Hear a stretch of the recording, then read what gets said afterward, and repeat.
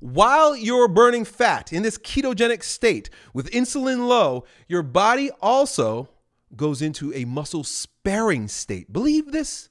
Believe this. This is scientific stuff. It's not me just making it up. You can do your own research. Your body increases growth hormone as a result of the fasting state. And this makes perfect sense to me because our body is not stupid. If there's no food, your body's not going to break down the mechanism by which you're going to go get food, which is your muscles, right? So you don't have food, but you've got body fat. And this is how dumb some of our dogma is. Your body wants to preserve muscle. Your body doesn't want to get rid of muscle when you're not eating. Your body wants to use up the stored energy, your body fat, for energy. The stored energy, not the mechanical means by which you go and get food. Yeah, I love the fact that you're an athlete too, you know, because when I started the prolonged fast, I was trying to find different guys just to get their take on it. And you're right, a lot of them are hippies. And the fact that you lift, the fact that you're a power lifter, the fact that you're a jacked dude and you're fasting, to me that it clicked instantly. Like I resonated with you right away.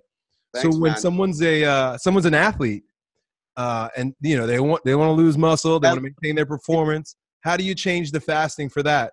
Yeah, so there's different routines there. So now it depends it depends what their priority is, right? If they're a really fat guy and they're trying to cut weight, I feel one of the best protocols, I still always make them do that longer fast at the start, okay? To face that, like, you know, I still make them do the 72 hours, and then I just won't make them lift that 3 days, okay?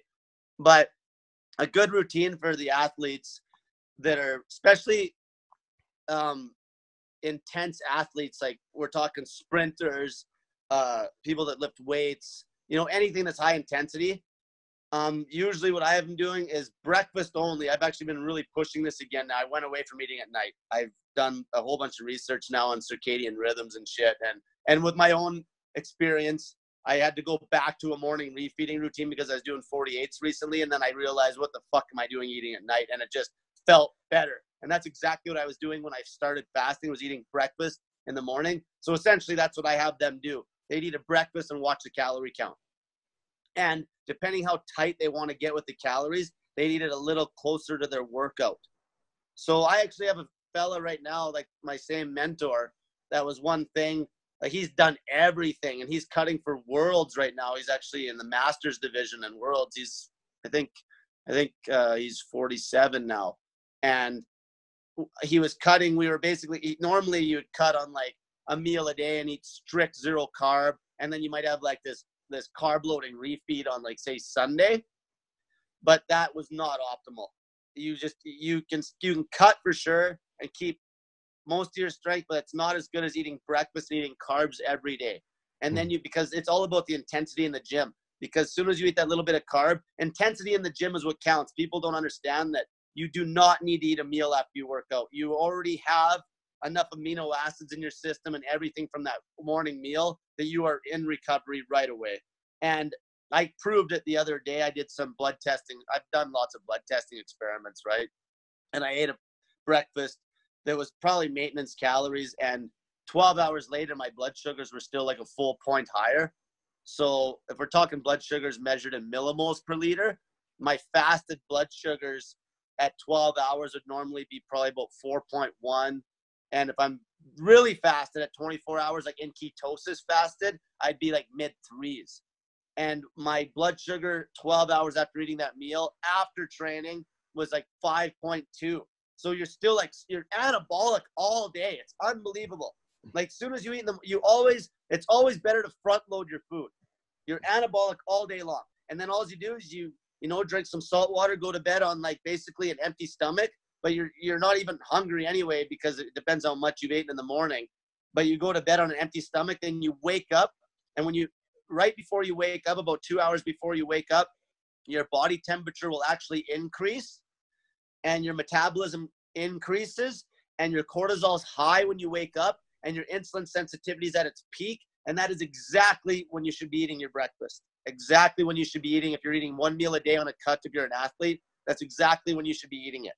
And then throughout the day, your alertness and everything's excellent. And then as nighttime comes, melatonin will increase again. Like, so it decreases in the morning when you're about to wake up because melatonin makes you sleepy. And then it'll increase right before you go to bed. And that'll make you sleepy again before bed. And your body cools down naturally. If everything's on point, like with your circadian rhythm, most people, like if they work shift work and shit, and you know, you need light, right? You need the light patterns to be like consistent every day. So anyway, you would go to sleep, empty stomach, you know, you're burning pure body fat at night. Then you're not, why would you load up food at night, right? It doesn't make any sense. It's like you're dumping food on a tiny little fire when you could be dumping food on this massive fire in the morning.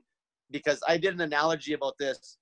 Let's say if you had like a huge fire on one side of you, and on the other side you had like this little candle burning, okay? So if you had like a barrel of diesel and you dump it on the big fire, which would represent how you are in the morning, like with your metabolism being cranked in the morning, you dump that big barrel of diesel on that big fire and it's going to burn. Like, you're going to burn it up. That's the calories. Like, that's your food, right? Now, if you dump that big barrel of diesel on that little flame at night because your metabolism's taking a dive at night, you're going to spill diesel everywhere. That's like, that represents fat storage, right? You're not going to burn much. And yeah, when you wake up in the morning fast and you try to train the next day, you are going to burn some fat that got stashed. But the number one thing is your intensity is shit. Like, in comparison, it's not even comparable. We're talking like 20% more strength if you ate a nice big breakfast compared to eating the same meal at night after you train. Like, fasted training, fasted meaning like, you know, a good 16 hours later or so on, is just not optimal. Like, if you ate a huge breakfast and you're trying to eat maintenance, like say a guy like you, if you were just going like every day was the same, a nice big breakfast, like well-rounded, like, you know, fat, protein count, maybe about a gram per pound of your body weight, and then carbs to make up the rest of the calories, and maybe, you know, 120 grams of fat or something. It doesn't have to be perfect. Just eat breakfast. Well, what'll happen is your strength when you go to train will just be through the roof compared to if you would have been eating the night before and you went into that workout fasted. So then your intensity is way down. So then on a cut, you're never going to maintain as much muscle mass. You're not going to be even near as muscle sparing if your intensity is dropping off the face of the earth. If that makes sense. Yeah, it absolutely does. What do you recommend for people who train in the morning? So now that obviously training in the morning, number one, isn't optimal. If it's performance work, like lifting, like I have a buddy who made the Olympics, and I believe it was 2007 in the 100-meter. And he told me that he used to do practice at like, I think it was like 9 a.m. And so they had to get up at 5 a.m., which wasn't optimal. They get food in before that. So his coach told them that don't even show up for practice unless you are awake by 5 a.m. because it takes a good 4 hours for your muscles to really wake up. Like, you're never as strong in the morning as you are at night. So, yeah. But if it's absolutely, now, if you're doing long distance running, it's a whole other story, right? Now, if they absolutely had to weight train in the morning, like sumo wrestlers train in the morning. Now, they're not really weight training, but it's more cardio for them, but it is explosive. But they have an excuse for that. I'll get into that real quick. I learned a lot from sumo wrestlers. Even though they're fat asses, I learned a lot from shit. But if somebody had to absolutely train right when they woke up, then you have really no choice but to eat the evening before. But if I had to make a decision when to eat the evening before, I would definitely eat and give myself at least a good 4 hours to digest the food before bed.